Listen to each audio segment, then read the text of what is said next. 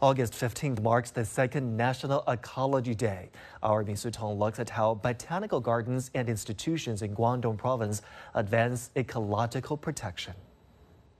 Plant taxonomist Chen Zhongyi and botanical artist Yu Feng from the South China Botanical Garden have been married for half a century, devoting their lives to botanical science.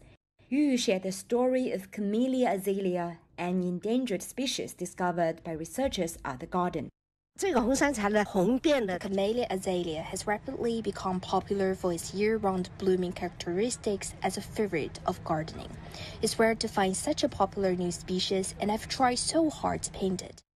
This is the center of the garden, with a history of 95 years. It focuses on the off-site conservation of a plant.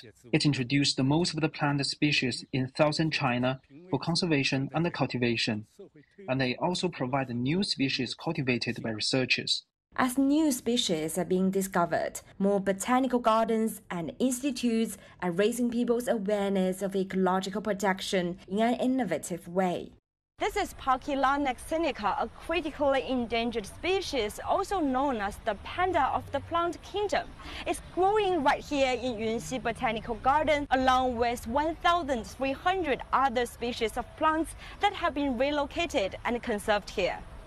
Yunxi Botanical Garden collects various kinds of plants suitable for local growth and provides growing space for animals living here. Parents and children can learn scientific knowledge while exploring the garden. Our night viewing event lets you see plants blooming at night, as well as hear the sounds of insects and sea animals in the garden.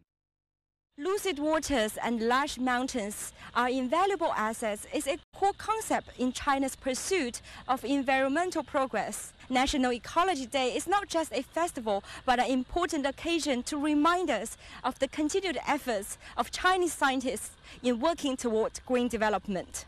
Mi Sutong, CGTN, Guangzhou.